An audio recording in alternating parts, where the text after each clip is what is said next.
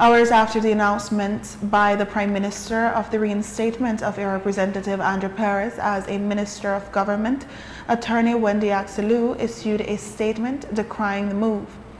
We note that she now makes even more serious allegations of a criminal nature against the minister. When the matter first broke on August 17th, it was because a thread of leaked WhatsApp messages between her and Perez were circulated. They spoke of sexual harassment, and Auxilou never came forward herself to address the issue. However, in a subsequent leaked statement that Auxilou did not circulate herself, there was a more serious allegation. She never formally shared that document. In Wednesday's statement, Auxilou revealed that she fled the country out of fear and is undergoing therapy.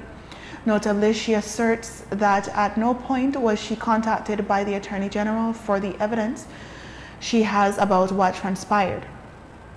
Auxilou has not revealed that evidence, but proclaims that she will not be silenced. She explained that she never made a police report because she was still in shock at the events that were unfolding, but she reminds that there is no limitation period to report the crime. My legal colleagues advised me to, number one, make a report to the police, and number two, that because of the information that I had, my life could be in danger. Because I was still in shock at the events that were unfolding, I decided not to report the matter to the police and instead opted to reach out to the Prime Minister.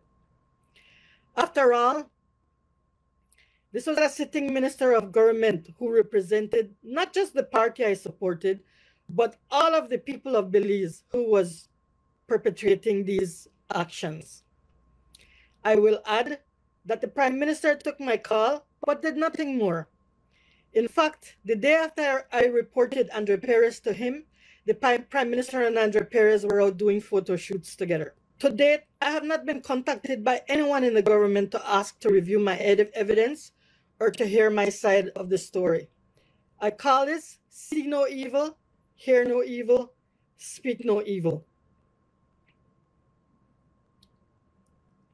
If they're faced with evidence, then they would be forced to do something about it.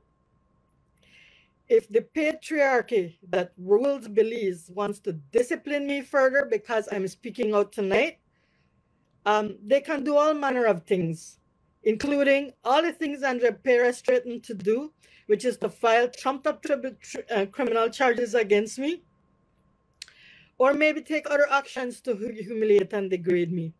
Yes, I run that risk. But at this point, they have already robbed me of everything. My peace of mind, my life, and my livelihood. The one thing they cannot take away from me is my agency and my voice. And I will tell my story over and over until it's heard. We asked the Prime Minister for a comment on Auxilou's statement, but he has not responded.